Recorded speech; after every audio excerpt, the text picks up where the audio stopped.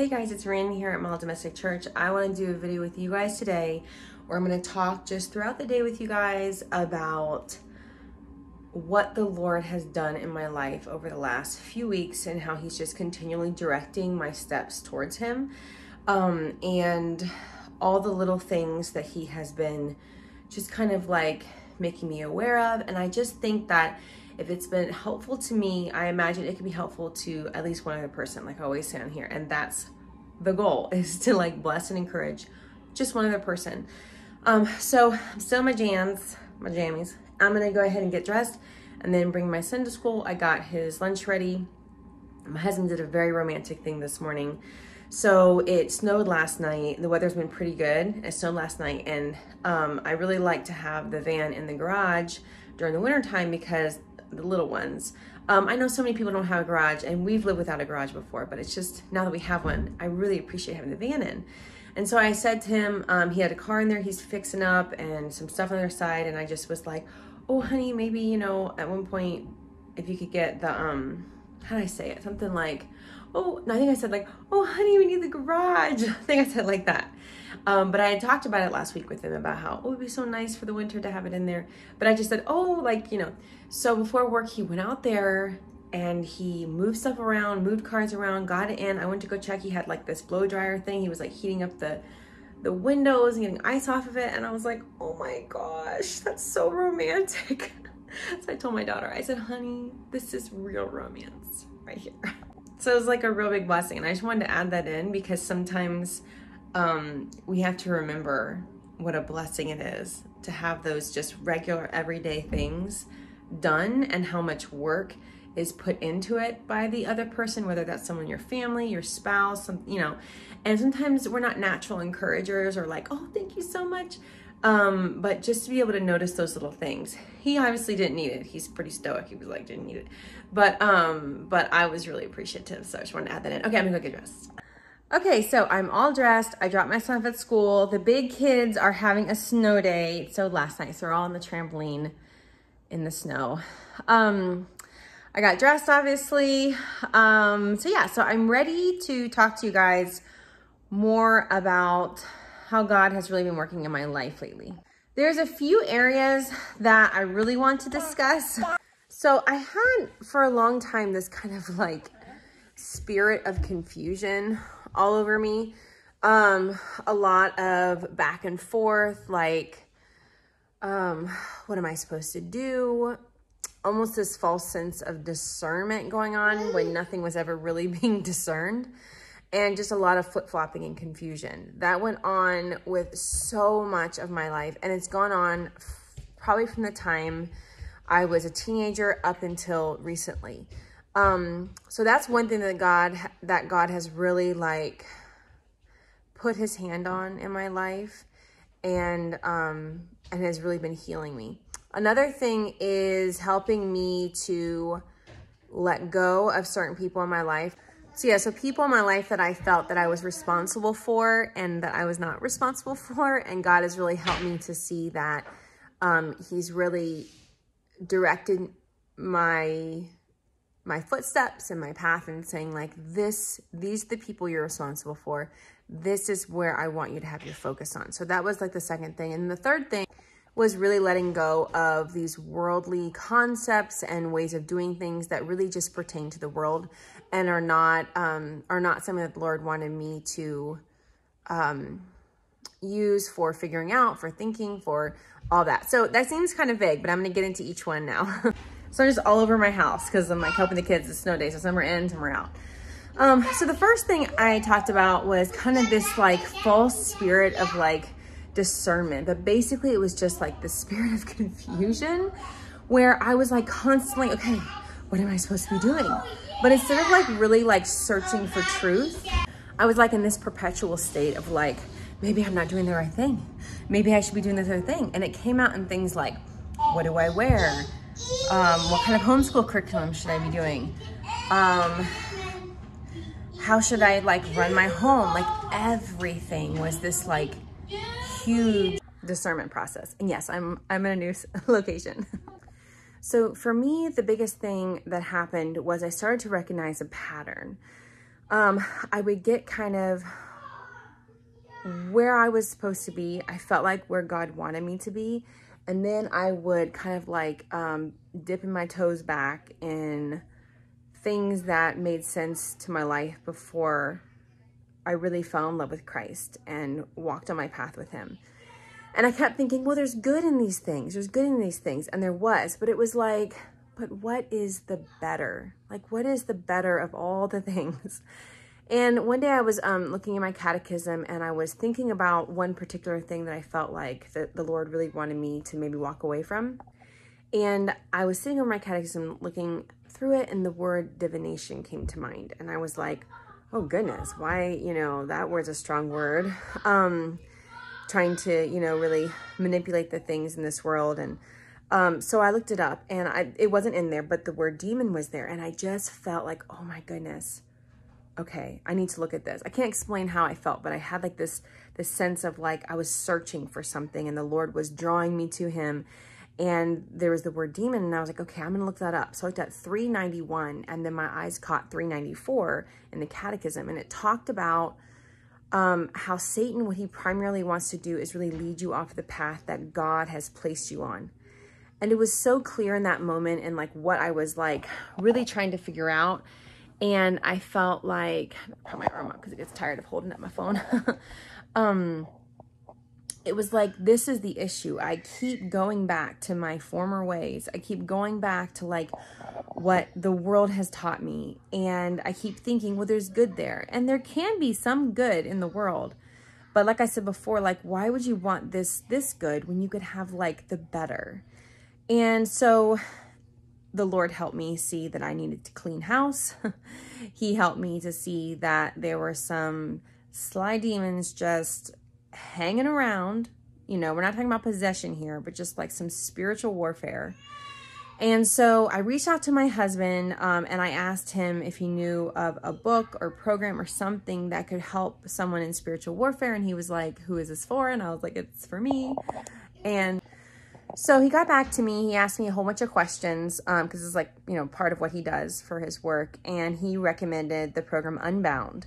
So it's a Catholic program. Well, it's for any denomination, but it's made by a Catholic. So I went ahead and ordered that. I got the workbook. I'm actually doing with a couple of different Catholic women. But that was like the first step of me saying, no more. I'm not doing this anymore. I'm not going to go back and forth. There's a scripture in the Bible, and I'll look it up. I can't remember where it is, but I know it. And it talks about how when a demon is cast out of you, it roams the world. And finally it says, let me go back to where I was originally. And when it comes back, it's seen that, the house, quote unquote, has been cleaned up and organized. And it comes back with himself with 7 other stronger demons. And it's worse for that person than it was prior for the first time. And I had something like that happen in my life. That's a different story, but like a lot of years ago. And what I noticed was that it was almost like there's like this one demon was like really sly and like kept just hanging around. And it was always like trying to, and some of you guys might be like, this is so like out there, and that's okay. If this isn't a video for you and you're like, this is not for me, that's okay. You don't have to watch this if this isn't for you. But I just want to be honest with you about the spiritual warfare that I've gone through. I mean, I made a video about it a while ago on my channel about a previous spiritual warfare situation I kind of went through, but this was a different one. This was very sly and very like just trying to keep stuff in my life that was keeping me from the fullness of Christ. Enough where I didn't even notice it was happening, but it was enough where it was keeping me away from peace, keeping me away from what God truly wanted in my life. And so when I finally was able to recognize that, I got rid of a lot of things. Some of the things that I got rid of was Waldorf. Waldorf was one of those things that had just enough like heresy and things written in the philosophy of the founder, Rudolf Steiner, that was keeping me in a place I should not have been. And so I'm in the process of getting rid of the curriculum out of the house, and I'm the books, like the books that I had about the philosophies and stuff. And there were just some other things that I had to work on to make sure to say, like, no more. Like, I am ready to let go of these things, and just walk the path that the Lord has set me on. So there were some other things too, but basically that was it. So I'm doing the Unbound book right now. I've really been spending a lot of time in prayer, and I have found that I am blown away with the fact that I was back and forth, you know, a Waldorf Seton, constantly back and forth. Other things in my life about how I dress, like wear my dresses or my pants, or my dresses and my pants. Like, there was like so many things that might not speak to any of you guys, but you know, the Lord has set me on a path, and he made it very clear to me. But because I was really in this place of spiritual warfare, of this like constantly like, well, what should I do? What can't, you know, where's the Lord directing me? Like, instead of just like spending time like focusing on really seeing what the Lord had done in my life and seeing how he had directed my steps, instead of staying in that place and staying close to him and just staying prayerful, and like, it was like this constant like, but I'm drawn back to this place over here. And like I said, this might not make a ton of sense to a lot of people, but I did want to share it because I felt like it might help one or two people. And so I'm not going to get any more detail with that, but that was basically a big step for me, of being able to say no more to this whole dipping myself, my toes back into what I was into before, and being able to step out of that and say, I am no longer in that. That is no longer part of what I'm doing in my life. And being able to be like finding peace and saying, this is where the Lord has me. And that's okay. I don't need anything else. I do want to say that the curriculum that I use, I also had a program with a woman, and her name was Melissa. She was so helpful in my walk as a woman. So I want to make sure to clarify that, like, when I'm talking about Waldorf, I'm not talking about her. She actually was very instrumental in helping me learn how to run my home better, and how to get my kids in bed earlier, and take good care of myself. So I just wanted to make sure to clarify that when I'm talking about Waldorf, I'm talking about the Waldorf philosophy that comes with, for me, I had a really hard time separating the philosophy from the actual curriculum and stuff like that. But I just wanted to be clear that I'm not talking about her, because she was really a blessing to me. And I consider her one of my like tightest two women, because I've had different women in my life at different times, and I kind of considered her a woman that really like helped me to encourage me to love my husband and my family and my home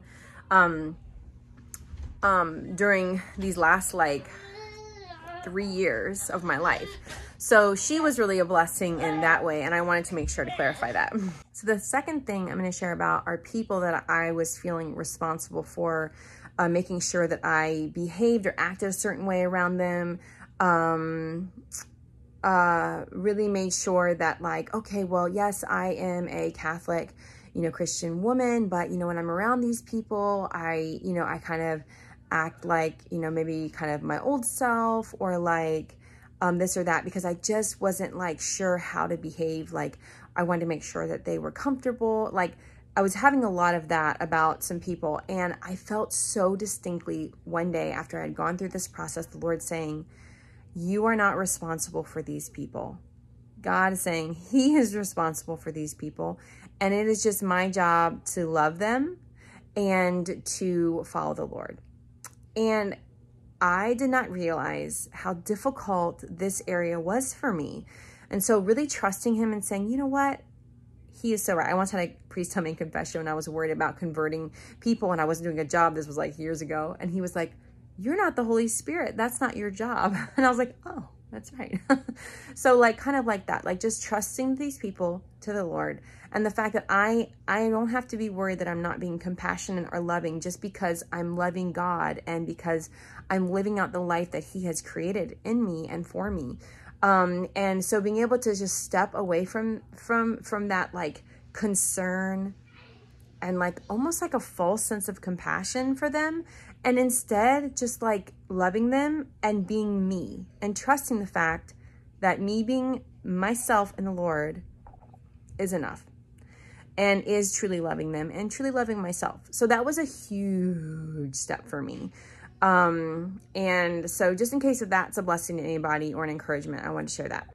And the last thing this video today I want to talk about was letting go of these worldly concepts that I've just been holding on to. Like an example would be like, I should be a certain weight, or I should be a certain size of clothing, or I should look this way, or I should, you know, when I wear clothing, it should be, it should look a certain style. It should just all of these things. Like if I wanted to do certain things for the purpose of enculturation, like fitting with the culture in a sense to be a blessing to the Lord in that culture, or just being comfortable in something, like those things are fine. But like feeling like I am not worthy of something or good enough of something if I am not the right weight or size of clothing, or if my hair isn't the right color, or if I don't talk the right way, or all these like things that you learn growing up in the culture, in the world of like, this is how you fit in, and then therefore this is how you belong to a community, and then therefore there is your worth, and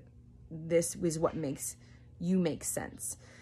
God has really worked on that with me, saying like, this is not, you know, these are not my ways. This is not how I have created you. This is not what I'm calling you to do.